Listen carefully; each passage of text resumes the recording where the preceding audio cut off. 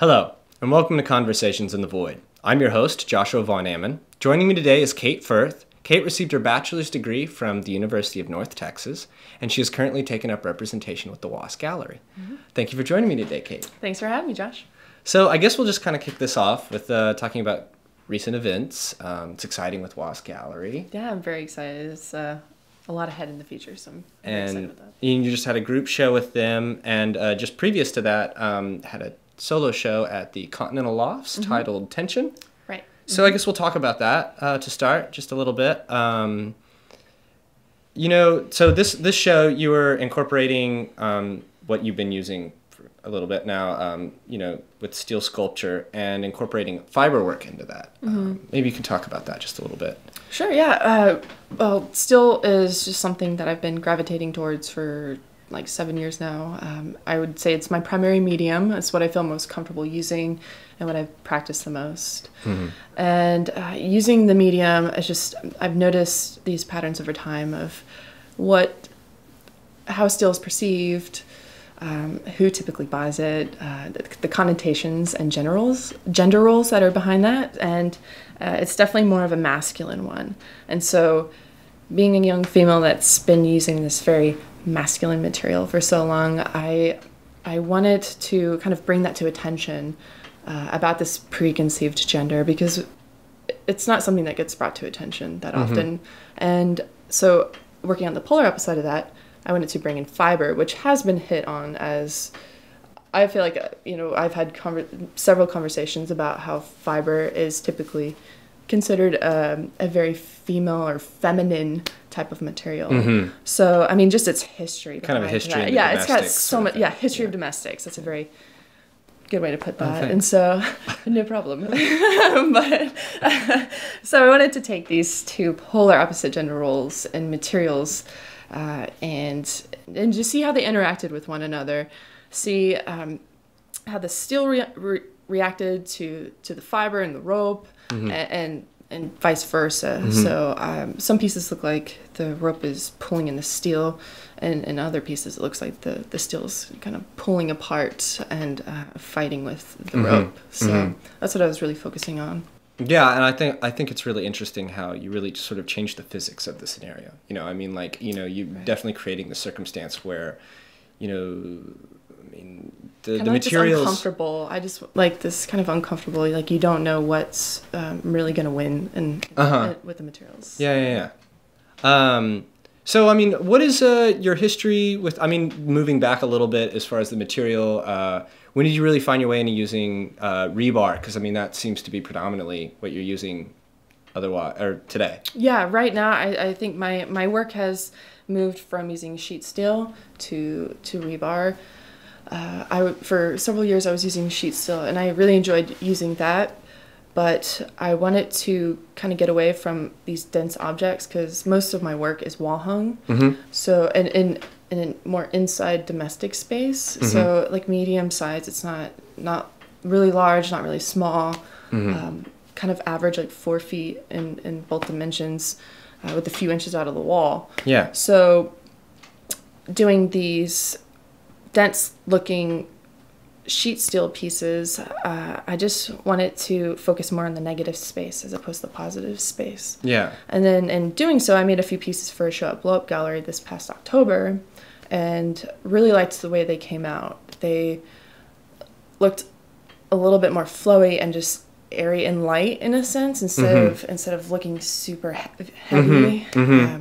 And that had people reacting a lot differently to the work. And in addition to that, with the rebar and with any light that would be in the space, whether it's a gallery or home or whatever, it would cascade these huge shadows on the wall. So I started to play around with how far the rebar would come out of the wall and whatnot, because it would that becomes a part of the work. It does, yeah. So I was realizing that as well. So you almost start getting like two pieces in one in a sense. But I was very perceptive of that. And I know that you spend a lot of time focusing on like the structural integrity and how to properly mount these objects. It's a big part of the work. Yeah. So rather than just putting some big metal clamps into the fucking wall Yeah. and going like, there we go, it's there. Right, yeah.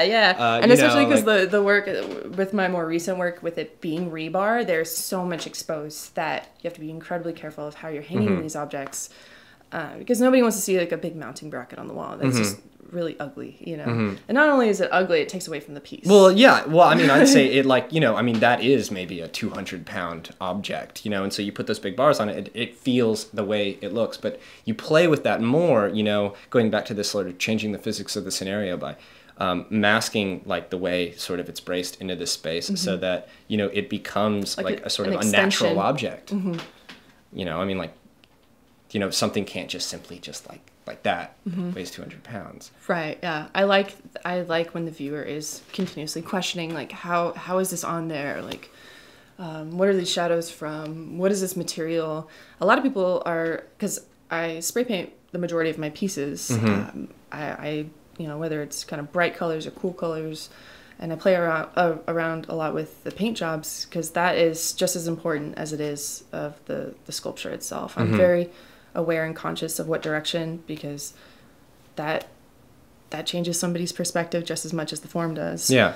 So yeah, I mean back to the hanging though. I mean that's usually almost step one in the whole process of design. Yeah. Well, it's also really nice, I mean, you know, that you're dealing in this material, and, you know, these traditionally, you know, you go to public sculptures, you go to these massive objects outside, but, you know, you're putting them into, you know, I mean, they're domesticatable, you know, I mean, they can be put into a home, they can, you know, they have an intimacy to them, they have like a, you know, I mean, I think you're kind of pushing the envelope of like what the rebar sculpture can be. Yeah, and just my work in general, I really want to bring the perception of what still sculpture is, because, you know, I've decided that is what I like to do the most. So it's the medium that I can interact with. That's what, you know, tickles my fancy in a sense. Like, I love how difficult it is to work in it, and how much knowledge and science and math, and not only that, but design, and I love all of what goes into making these forms, but I want to take that, you know, out of just the perception of these huge pieces that are only outside. And so you can only enjoy a steel sculpture if you go to North Park Mall, if you go to the DMA, if you go to the Windspear, you know, if you go to the Deep Ellum train stop, you know, like... or Nasher, they might be offended if they're mentioned. The Nash's got a couple, but yeah, you know, like, I'm just talking public space. Yeah. Like, just out in the open. I got you.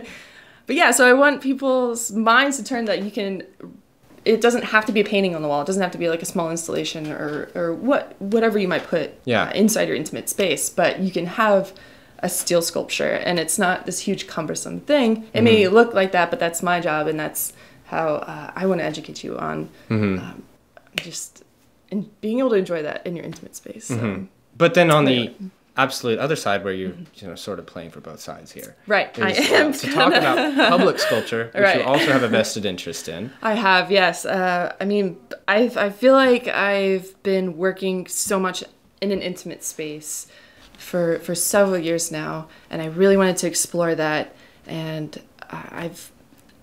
that is something that I will always explore until I'm done. But I feel comfortable in knowing what I can do inside, that I want to start challenging myself to do large pieces. Not that I'm never going to do a small piece again, but it's just something that I'm wanting to explore. Yeah. Because why not be an artist and do both? Well, do both. You know? I mean, yeah, do both. Why not? Why not do it all? Public sculpture. Do it all. Right. That'd be great. So it'd be great to learn how to work with architects more. You know, work with architects and just have all of that responsibility and just have a big piece out there that everybody can enjoy. That everybody can enjoy in the public. And I understand you're on the short list for such an opportunity. I am. I'm super excited. It's for a piece downtown. It's 10 feet tall by 50 feet wide. It's a wall piece. So I was shortlisted with 2 other artists. And so that's really exciting. It's super exciting. I've got my pitch to their board in early June. So fingers crossed. It's exciting. Well. Awesome. Yeah, awesome. I'm super excited. Well, the best of luck with that. We're running out of time. Thank you. But, it's been a real pleasure to have you on the show. Yeah, thanks, Josh. And, I really hope we get to have a Kate Firth in downtown Dallas. I hope so, too. It'd be pretty rad. So, until next time, hopefully we'll see you again on the show sometime soon. And, best of luck. Thanks, Josh. Appreciate it. Thank you. Thank you for tuning in, and we'll see you every week from here on out. Peace.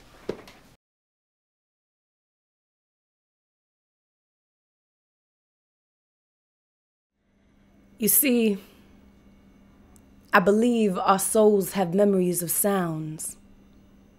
From the beginning, the creation of the universe, like with every melodic sentence and paragraph, our collective memories immersed, our souls are laced with the sounds that our ancestors heard, like the organic drumming of a heartbeat, will always subconsciously be what we prefer. Melodies that take us back to the movements of our foremothers and rhythms that unite our hearts and bring our souls closer to our brothers, and pitches that resemble the great balance, like a ghostly memory of self in tempos that echo the heartbreaks that our grandparents felt.